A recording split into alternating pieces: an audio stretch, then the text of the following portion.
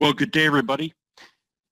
Randy Franklin Smith here, and today we're going to talk about UEFI boot kits, and in particular, BlackLotus. And we're going to show you a really cool live demonstration of this. We're going to have to use a webcam because of the nature of the beast. When you're messing around in UEFI, of course, you can't be running GoToWebinar, but it's going to be really cool. And I want to thank Eclipsium and Nate Warfield. Nate is a really cool security researcher. Some of you will remember him from past webinars.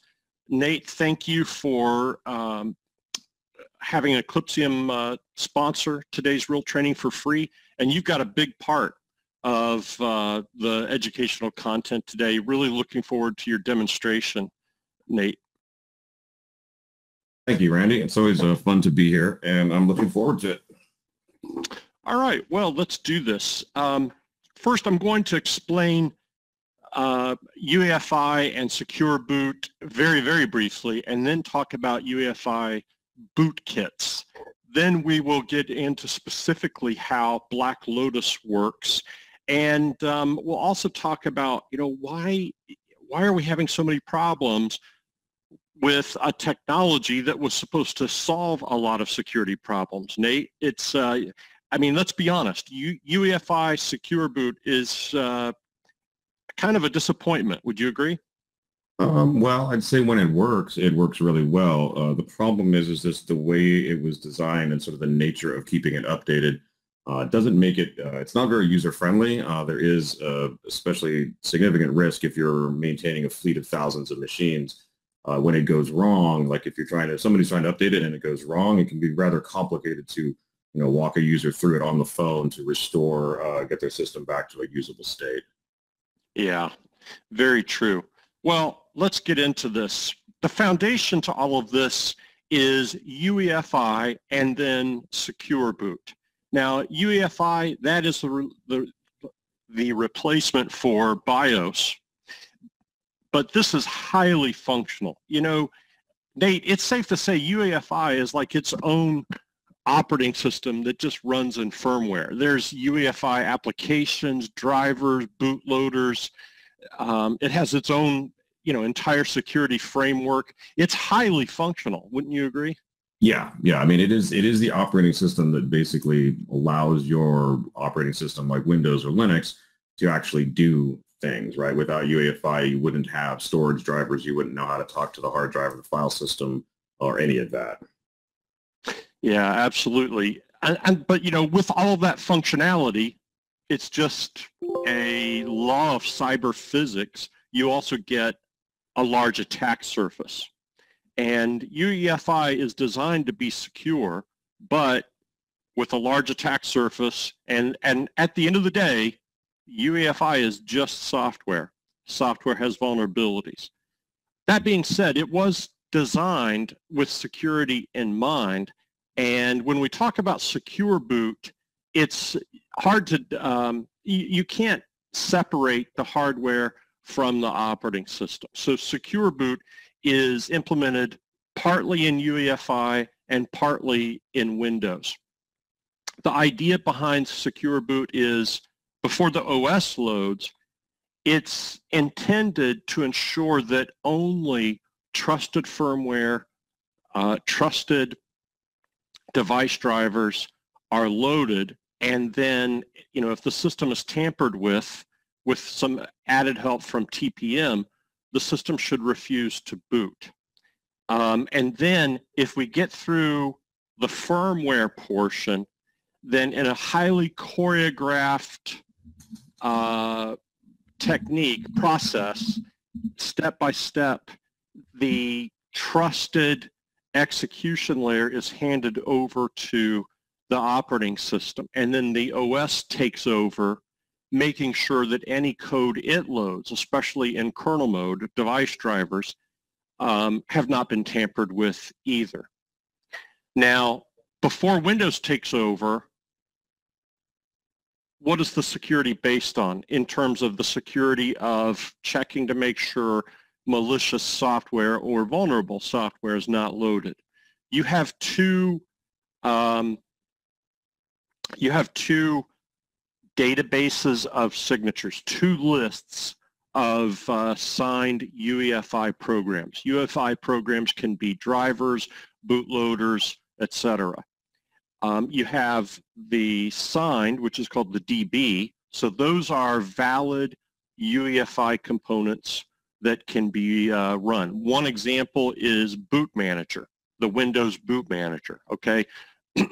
Each version of that is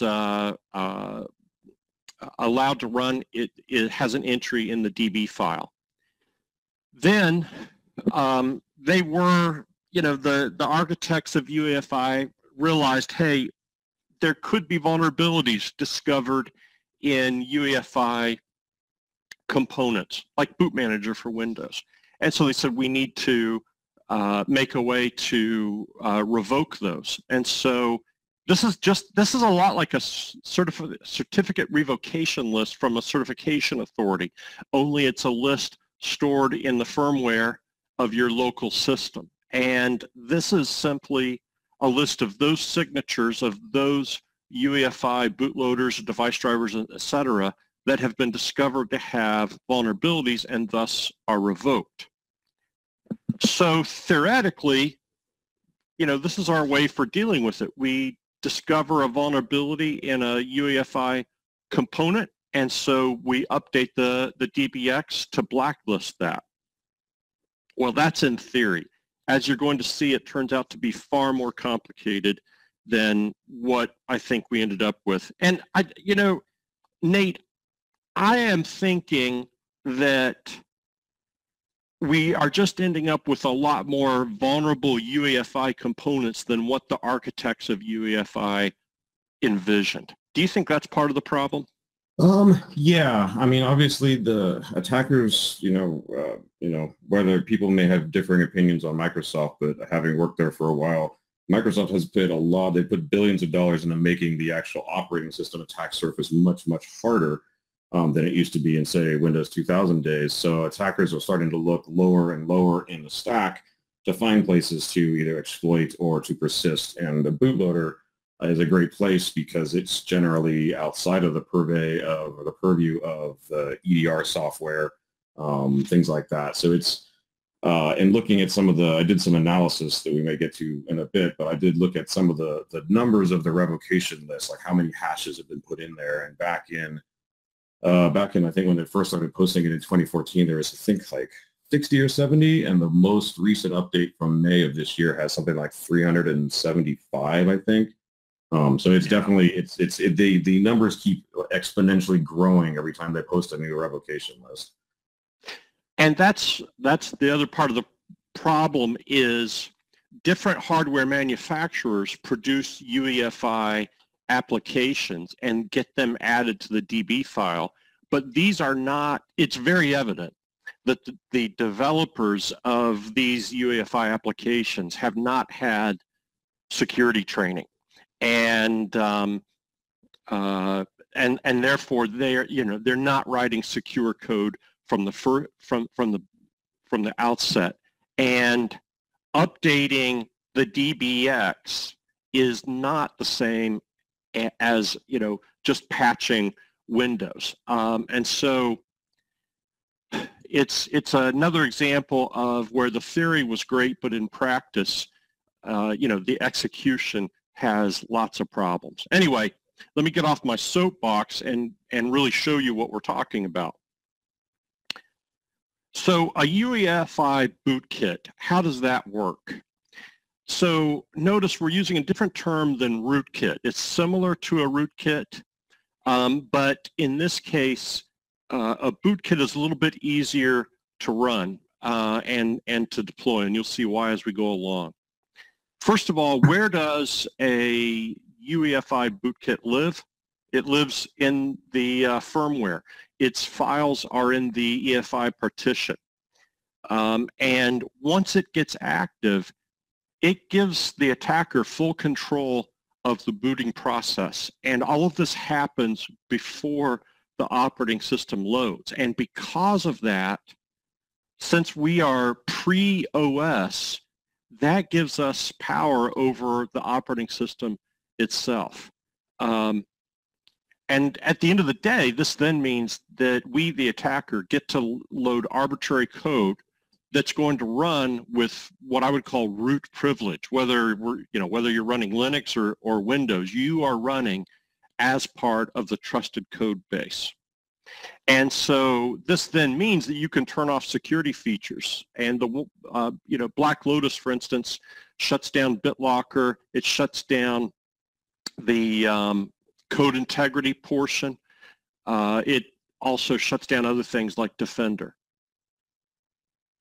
It can then start programs in the operating system that run in the kernel space and also user space programs. And that's exactly what BlackLotus does. It has two, once it's finally active and Windows is running, there's two components. One is running in kernel mode, the other is running in user space. And they work together to facilitate both command and control and loading other stuff in kernel space where, all bets are off. You can do anything you want.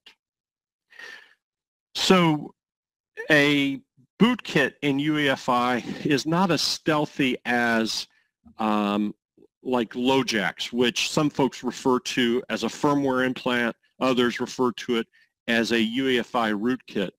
But at the end of the day, it gives you nearly the same capabilities, and it's far easier to deploy. Some examples of UEFI bootkits. BlackLotus isn't the only one. There were some others before it, but there are a number of things that make BlackLotus unique, as you'll see as we go along. So I think one important thing that we really need to be aware of, because it has great ramifications, is very important implications for prevention of UEFI bootkits, and that is you need local admin authority.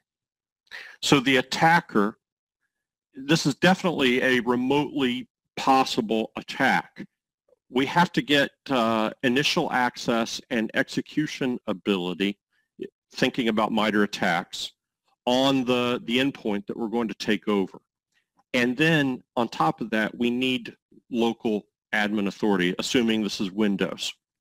That's an important prerequisite, but unfortunately, the vast majority of our users out there, Nate, still run with local admin authority. And if we could just change that, then the whole landscape of BlackLotus and related attacks would change a lot. Do you agree? Yeah, I mean, it's definitely one of the tricks I'm going to use later on is basically just bypassing what Microsoft calls user access controls, which is that pop-up when you want to install software that says, hey, you need to run this as admin. That is officially from Microsoft, not a security boundary. So they won't even fix bypasses to that piece of code. But yeah, it just due to the nature of Windows, it's very hard to take away admin permissions from people, but it's definitely, it's been a sort of thorn in the side of Microsoft for decades. Yeah, and well, at any rate, that is the big important prerequisite here. So we're not showing you anything today that you can do unless you've got local admin authority, but that's still extremely common out there. Now, the other thing that we need is a vulnerable bootloader that's not been revoked in the DBX. Now, bootloaders, they run in a highly privileged context. And if a vulnerable bootloader is available for us to run, then we're going to be able to, depending on its vulnerabilities, disable security checks and then load arbitrary code and execute it during the boot up process. Now, the interesting thing here is it's unnecessary that the vulnerable bootloader be present on the system. And I think this is really interesting, Nate. So Windows has already patched the boot manager components involved in BlackLotus. So the vulnerable bits likely are not on your system if it's up to date. However, BlackLotus just brings its own copy of the vulnerable bootloader and loads that into the EFI partition and takes advantage of it. The reason it's able to is because the signature of the vulnerable bootloader components, boot manager components in the case of BlackLotus are not in the DBX yet. Nate, how am I doing so far? Nope, you're absolutely right. That's exactly what it does, and that's exactly what I'll do here in a bit. So where does it get the vulnerable copies? It either downloads them from places where they're published on the internet by Microsoft, or it may have an embedded copy of it. And so that's part of the problem here is once a vulnerability is discovered in a bootloader, we have to do two things. We have to patch it, but that doesn't actually protect us unless it's blacklisted. And then, Nate, just because the DBX is published, the other thing is we have to get that DBX onto each endpoint. And it's only at that point, I would say there's 4 steps. So the bootloader has to be patched. A patch has to be published, I should put it that way. Then that patch has to be deployed. Then the DBX has to be published. An update to the DBX has to be published. And then that DBX has to make it to each endpoint. Now, if it's a bootloader that is just some third-party app, that's not as big of a deal. And in previous webinars, I've described some of them. I think one was a disk encryption program. I forget, Nate, but you remember we talked about some vulnerable bootloaders in the past. Yeah, I mean, it really boils down to when secure boot was invented, there was, of course, some in the industry were like, well, wait, is this Microsoft's way of locking out Linux from running on laptops and endpoints?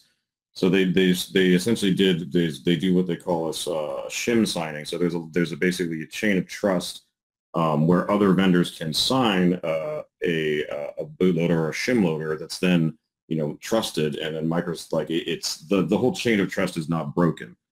Yeah. So I think this happened with the Kaspersky rescue disk. There was one where they had a vulnerability in there. There was another one that the actual exact one escapes me. It might have been a disk encryption thing like you're mentioning. But yeah, those third-party bootloaders are found to be vulnerable. The UEFI and all of the signature checking has no idea. It just says, well, the signature matches the signature is trusted. I'm going to go ahead and load this thing. And so my point is that sometimes it's more practical and easier to publish a signature to the DBX by the UEFI authority and Microsoft than other times. And here's a case.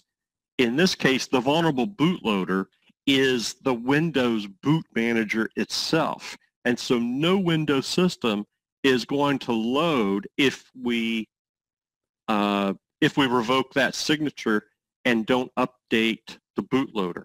And so for that reason, Microsoft finally got around to patching boot manager, but they refrained, they held off from revoking the vulnerable version in the DBX. And so BlackLotus says, okay, well, we'll just bring our own copy of the vulnerable bootloader. Why did Microsoft hold off doing that? Well, if they would have revoked it right away, it put lots and lots of systems in different scenarios at risk for refusing to boot the next time they tried. Fair enough, Nate? Yeah. We will probably cover their most recent attempts to patch this later on, right? Yeah. Okay. So let's talk about a specific case of a UEFI bootloader, and that is BlackLotus. So BlackLotus, one of the key elements of BlackLotus is the fact that it uses 21894 CVE. Now that is a vulnerability in Boot Manager. And what it does is it takes advantage of a way of editing your BCD options so that you use two BCD boot options together. One is avoid low memory and then truncate memory. Avoid low memory says, okay, don't load the secure boot policy into low memory. It pushes it up higher in your memory address space. And then truncate memory clears that region of higher memory out, which then erases your secure boot policy, which then allows you to turn on other BCD options, such as no integrity checks. So it's a classic weird combination of settings that somebody out there found and is able to exploit. It's kind of it's your typical Rube Goldberg-ish type of thing where we turn this on, which allows us to turn this off, which then allows us to turn this on. At the end of the day, it allows BlackLotus to then load its own arbitrary code during the boot process. Again, Boot Manager has been patched by Windows already, but the vulnerable versions are not in the DBX. They're not blacklisted. And so BlackLotus brings its own copies that you see right here, or it downloads them. And all of this results in a bootkit that's less than 80 kilobytes in size. It's worth pointing out that so that vulnerability was named Baton Drop.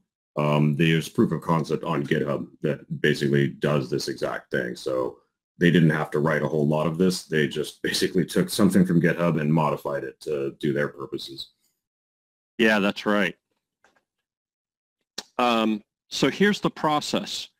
So let's pretend we've got an end user out there. They have local admin authority. Maybe they have, what was that feature you referred to? Oh, user access control. Yeah, UAC. Yeah. Maybe that's turned on, but that's meaningless. Well, it's enabled all the time. It's just UAC bypass is just a way of getting a user to click OK on something thinking that they need to. Yeah, so they're running with local admin authority. They download something bad. It could start out as a macro in a Word document. So the bad guy gets initial access and execution and then bypasses UAC. And so now it runs the actual installer. The installer, bear in mind, it has admin authority, so it disables hypervisor code integrity and BitLocker, and then it copies its components to the ESP partition where UEFI is stored. And some of its components are copied to this folder on ESP, and that is where Microsoft Boot Manager is actually stored, and then it creates its own folder for additional components. It calls it System 32 so that it doesn't stand out. So that's just a little bit of I forget which MITRE attack technique that is, but it's just so it flies underneath the radar, and then it reboots. This is when it exploits 2.1.18.9.4. in that having modified the BCD options, it succeeds in erasing the secure boot policy, which normally turns off a bunch of BCD options that you would normally not want to run, that Windows normally has turned off. Those in turn disable integrity checks, which then allows it to run its own bootloader. and then it enrolls its own machine owner key. So this is interesting. UEFI, in addition to checking the DB and DBX files for signed UEFI components, it also allows somebody with the proper authority to sign their own UEFI components with a key that is local to that system. So if you are the owner of the machine, you can enroll your own machine owner key, which is now a trusted authority for signing UEFI components. And that's what they do. They enroll their own machine owner key, which then allows their own self-signed, in step 3, their own self-signed UEFI bootloader to run. That, so now we're into the second and subsequent reboots, loads its own kernel driver into Windows and a user space, user mode component, which is a downloader. It downloads over HTTP and then executes whatever it downloads. So once Windows is running, then that HTTP downloader will go and connect to command and control.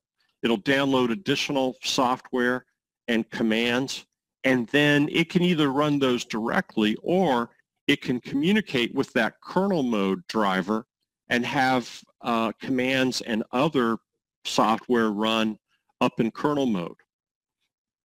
In addition, the kernel mode device driver is also performing other actions of namely disabling other Windows security features like Defender, as well as resisting removal. So it keeps the files open in the EFI partition so that you can't delete them.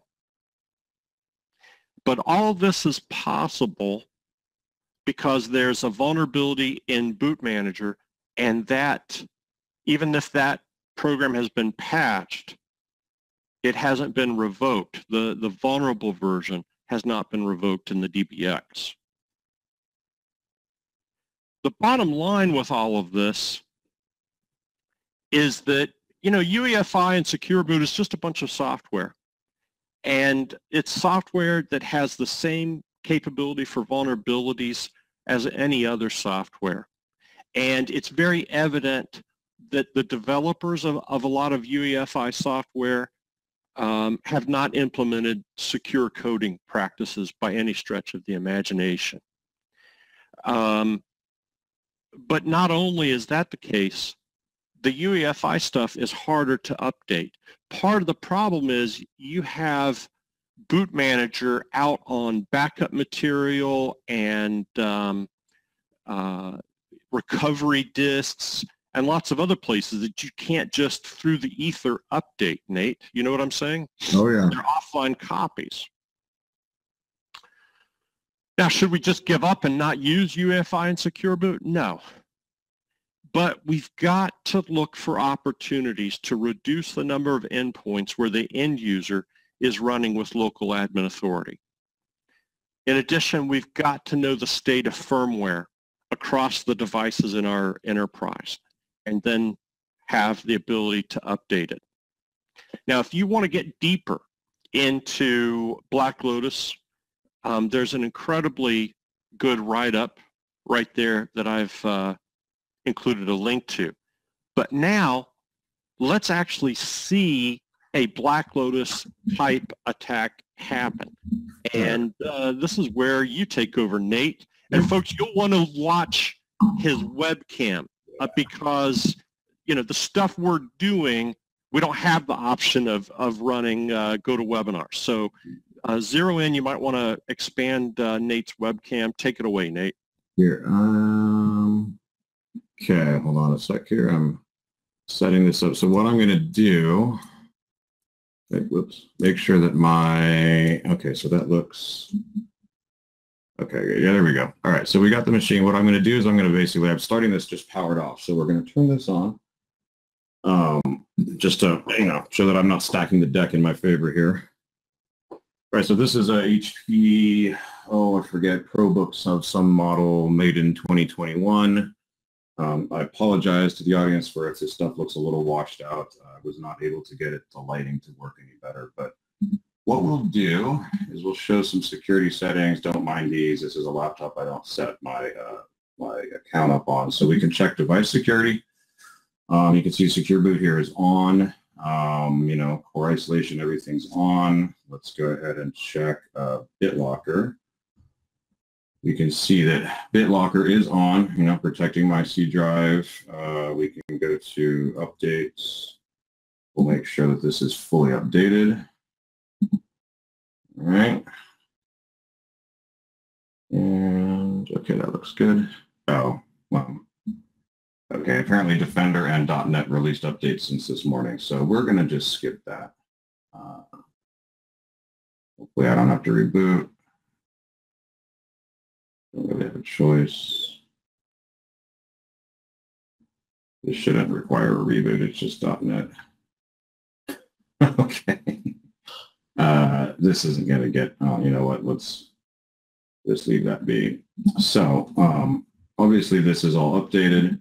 And then the way that I simulate this is a way that attackers have been starting to get into people's systems because of attachment filtering and all the scanning and stuff is they've been sending people ISO, right? They'll send you an ISO image and say, okay, get this thing. So what we did, we built this ISO image. And when you load this thing up, it's got a setup installer. So this we run, and it's a little hard to see, but what this is doing, this is the, let me see if I can zoom in better for you. It's just going to be washed out and terrible. What this is your standard, hey, this is actually a Microsoft signed installer. You can see kind of here down here at the bottom, it says verified publisher Microsoft Corporation.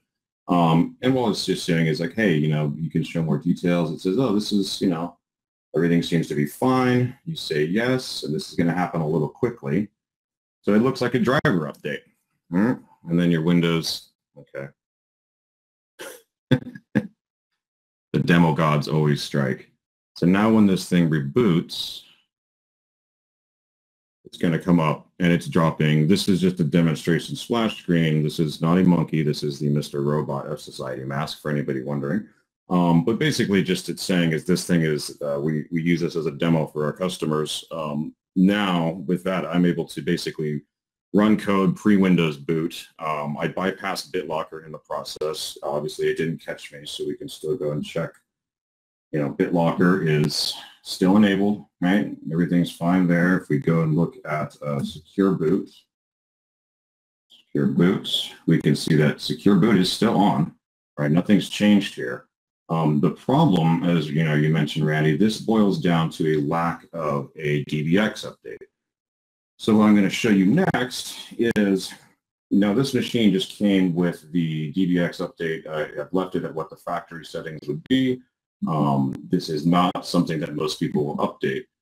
Now, you can, of course, so this is the process. User, desktop, next. And in here, I've got the DBX, the actual DBX update. And let me see if I can zoom this in.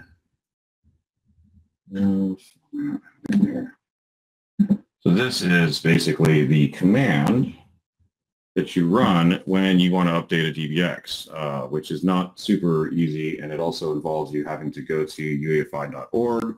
You download a DBX update from them.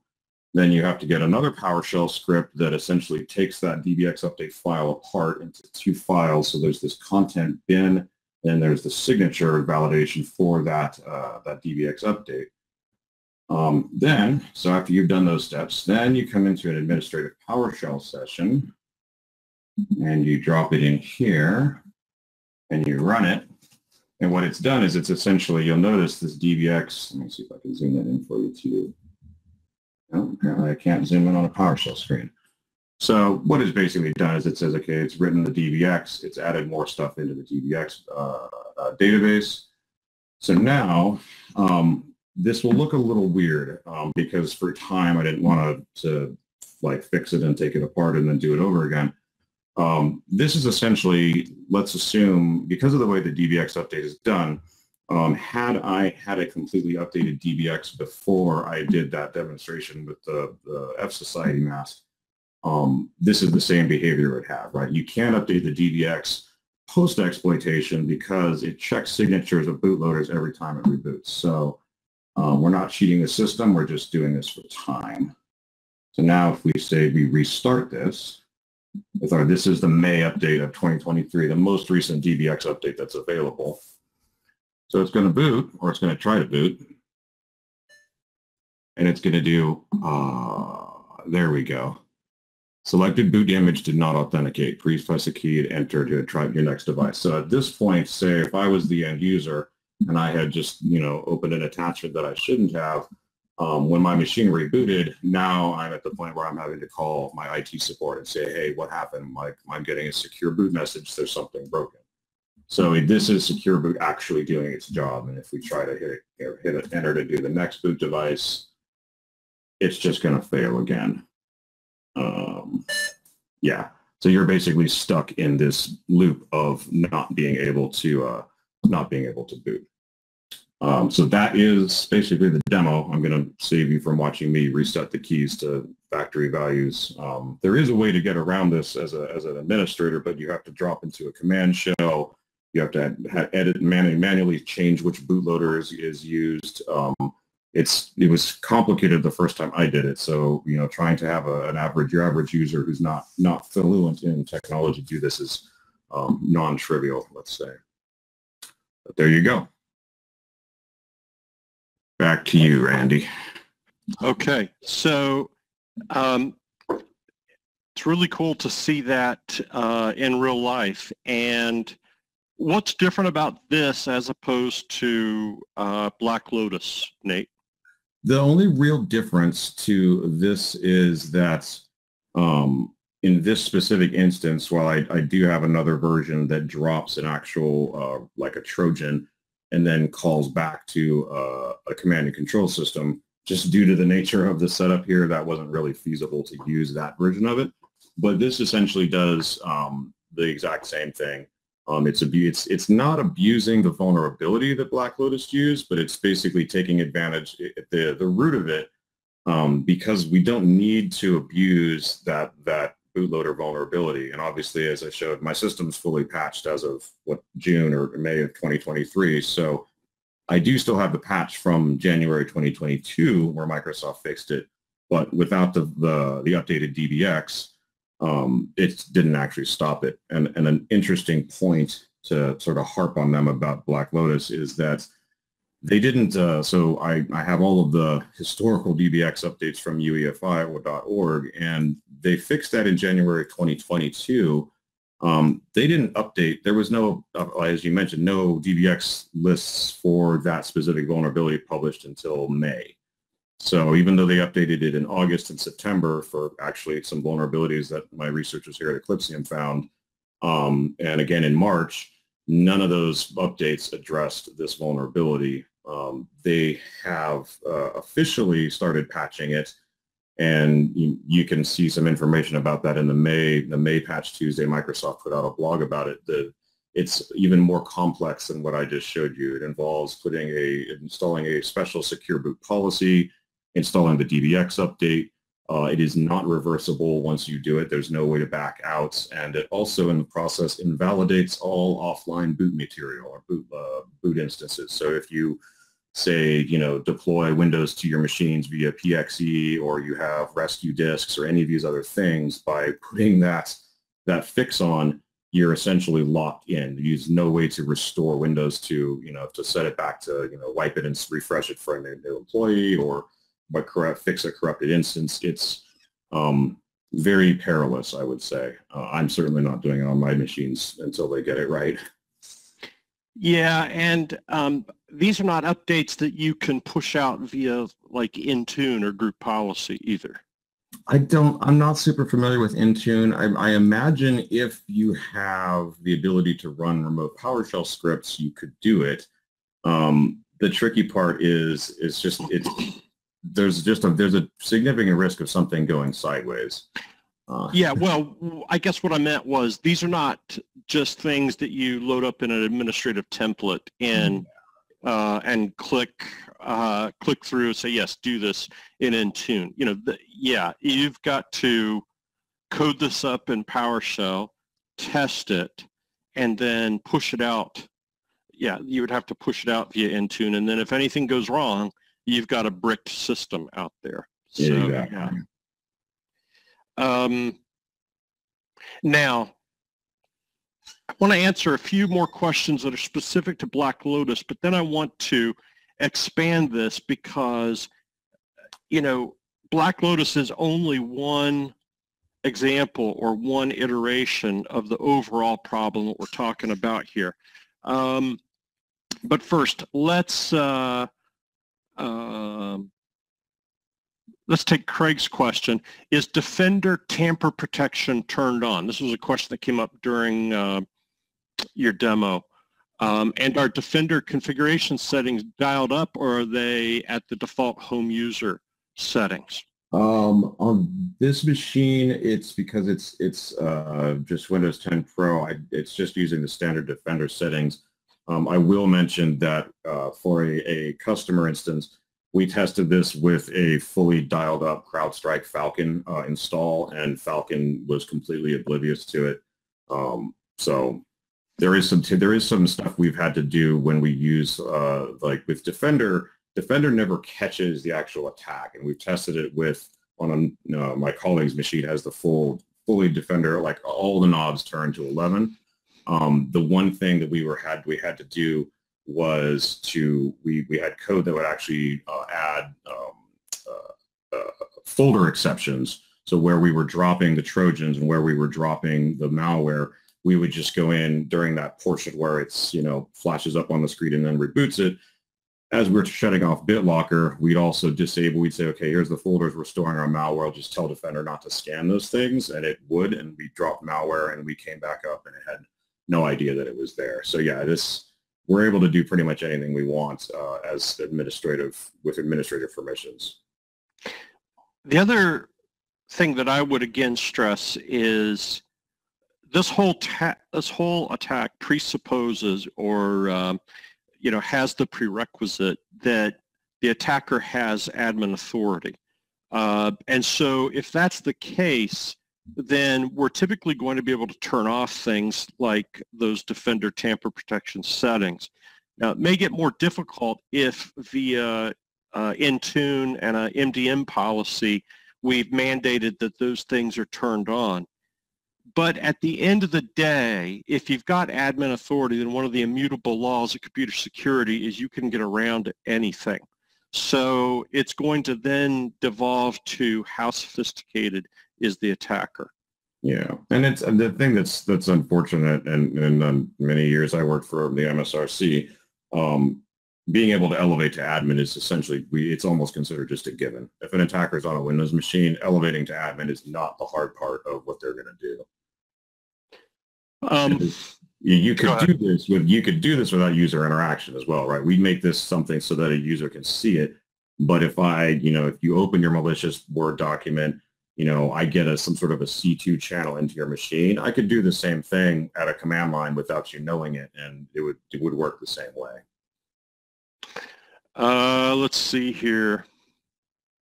So Bradley asks, who's behind BlackLotus? So my understanding, it's something like a ransomware gang. It's part of the whole,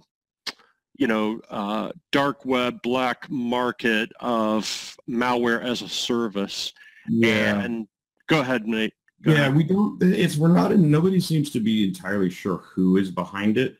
And we got at Eclipse, we heard rumors of this back in the fall, and it was, at the time it was, hey, someone's selling this universal boot kit, root kit for all versions of Windows, and they only wanted like $5,000 for it, which is like nothing in the world of malicious software when exploits go for, 6 or 7 figures.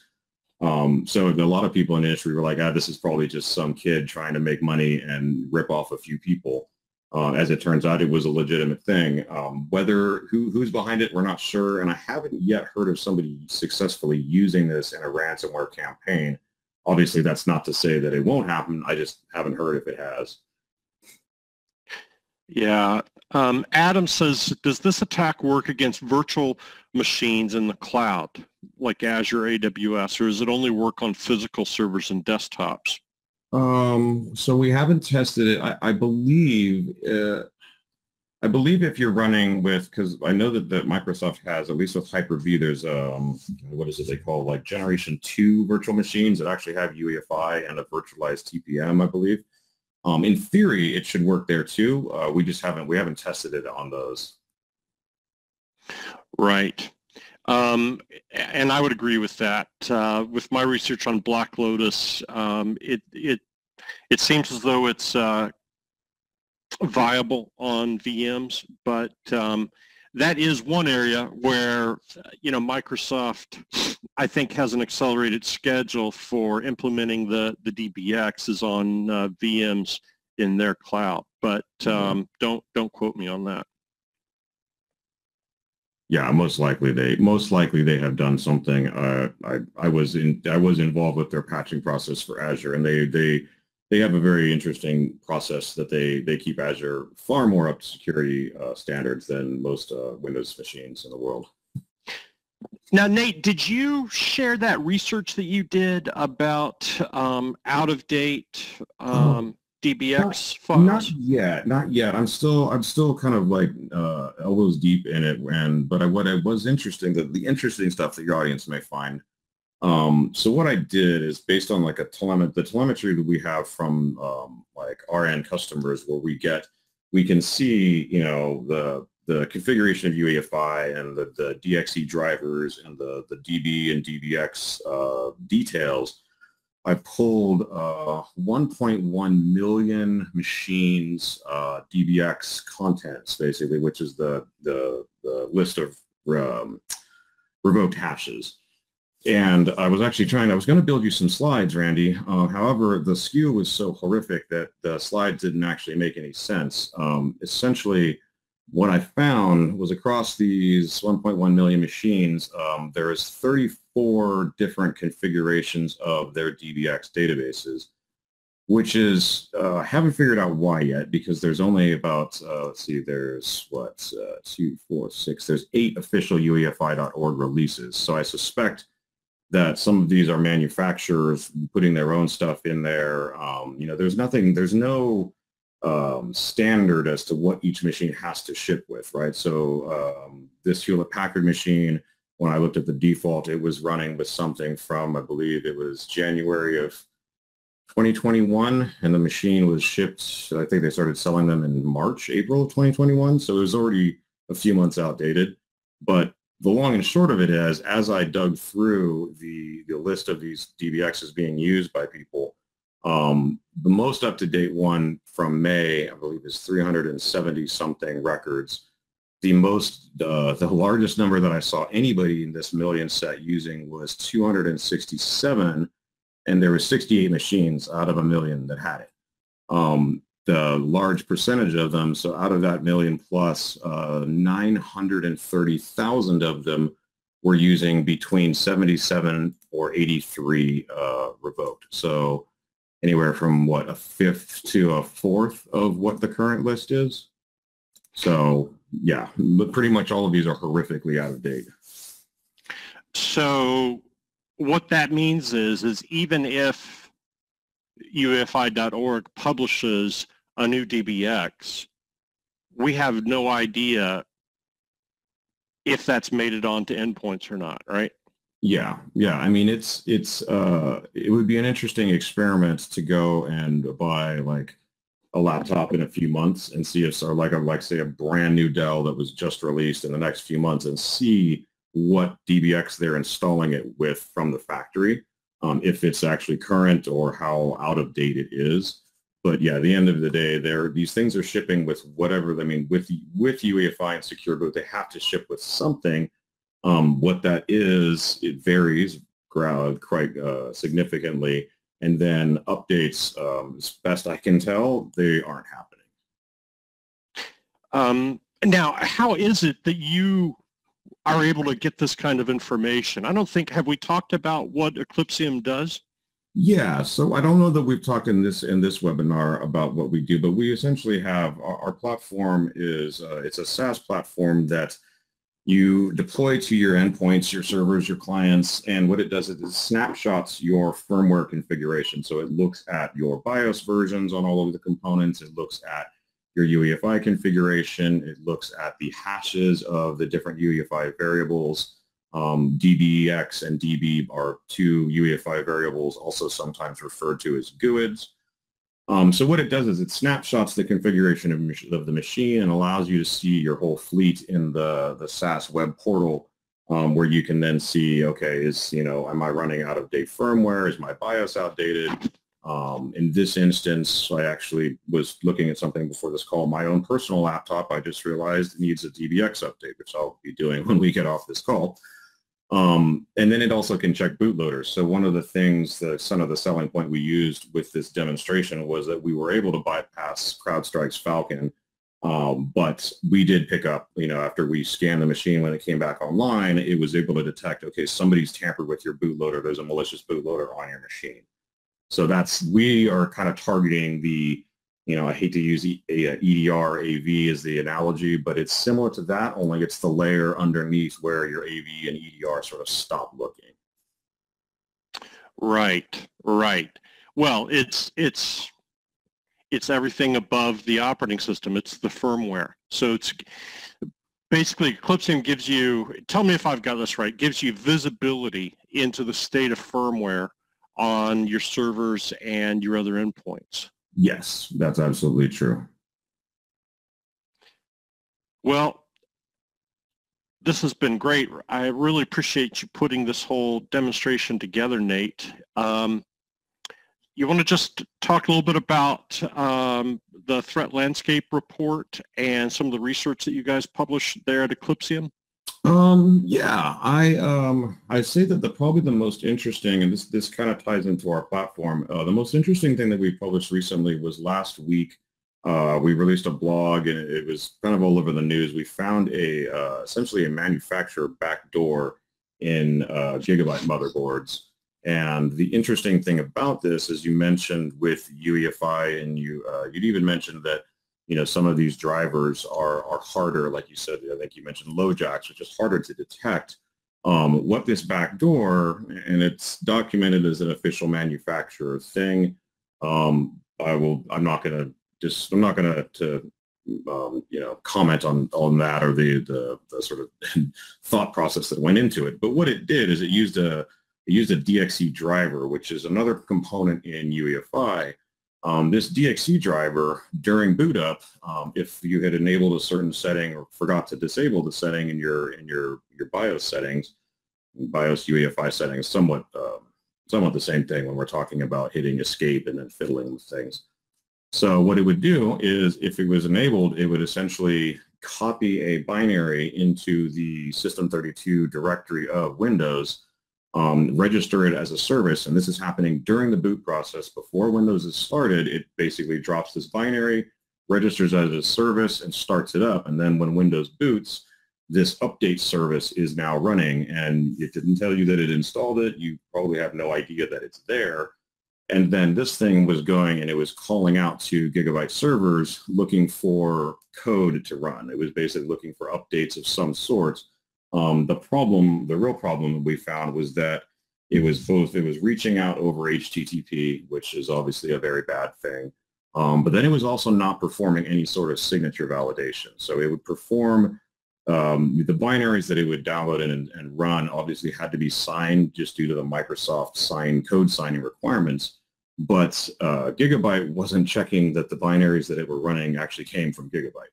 So this kind of opens the door to, if you're able to breach someone's network, this is ripe for using a man-in-the-middle attack, where you say, okay, I can just, this thing goes looking for these different IP addresses, or in one case, it was looking for like a local LAN path of like / update -san / file path, right? So you didn't even have to spoof DNS. You could do the link local DNS stuff in a network. But it would just take a binary, and as long as it's signed with something, which we go and use leaked certificates to sign code all the time in our demos, because Microsoft cannot revoke code signing certificates without an update. So a lot of these old certs that have been lost or stolen and posted online, you can still sign it, and Windows will still say, yep, this is a validly signed binary because the signature was at some point valid, and it doesn't check certificate revocation lists. So that was one of the more interesting things that we found in the last few weeks. And then our threat report is kind of a lot higher level. I like to geek out on the details stuff. So if anybody's interested, I'd say go check out the website and read that there. Awesome. I just had to bring this page up because I think it communicates so much. So this is UEFI.org, and I'm sure you're familiar with this page, Nate. But here is where the DBX files are. And this is the latest, posted May 9th. So that's a month ago. That's the latest. But check out how often they are published. I think this is pretty interesting. Here's the archive. So previous March of this year, previous to that, September of last year, and then August of last year, April of the year before. So it could take a long time for something to even show up in this file. Yeah, I think that the delays, well, I should say the delays in the early years, because you'll notice it goes from, I think, 2014 to like 2019. So there's like a 4 or 5 year gap back into the very bottom of that list. The delays to me sort of indicate that this was not as big of a problem a few years back as it is becoming now, right? So that, in 2022, there was August, September, then there's March of this year, May of this year. Like they're having to update it more and more frequently because these attacks are increasing in frequency. Yeah, and it's because the code is so vulnerable. I think part of it is there needs to be pressure on hardware vendors to get their firmware programmers trained and get quality control, secure coding processes put in place. What do you think? Yeah. The running joke, at least in this field, is that when you look at firmware, you're finding like circa 1999, 2000 vulnerabilities in code that's running modern stuff, right? There's in some situations, some IoT things, some of the stuff, it was just resource constraints, right? They don't have enough processor memory to do things like ASLR. But that's ceasing to be quite as critical. You don't need to worry about ASLR when you allow variables to be set that are intended only to be used in the factory while the system is being manufactured. Remember, that's one thing we got into with our previous webinar. Yeah, and I think some of it is just that it's becoming, it's an interesting area. I mean, I find this fascinating here, and it's interesting to people, and the bar is lowering, right? It used to be firmware level attacks were, it was Sandworm, it was the NSA, it was nation states really were the only people that could do it, and now these tools are coming out. People are they're looking for vulnerabilities in this area. They're posting proof of concepts to GitHub. So, what used to take, lots and lots of money and very smart people working for a government, I wouldn't be surprised in the least if the BlackLotus author is a 16-year-old kid in Pakistan. That wouldn't surprise me at all. Well, on that note, let's just close with saying limit local admin authority and know the state of your firmware. If folks want to see how you can help them know the state of the firmware on their systems, they can get a demo there from just sending an email to info@eclipsium.com. Anything else you'd like to throw out there before we go? No, I think it's always, man. It's always cool to hang out with you, Randy, and talk shop. Well, thanks a lot, everybody, and have a great day. And we'll be in touch again soon. Bye-bye for now. Thanks, everyone.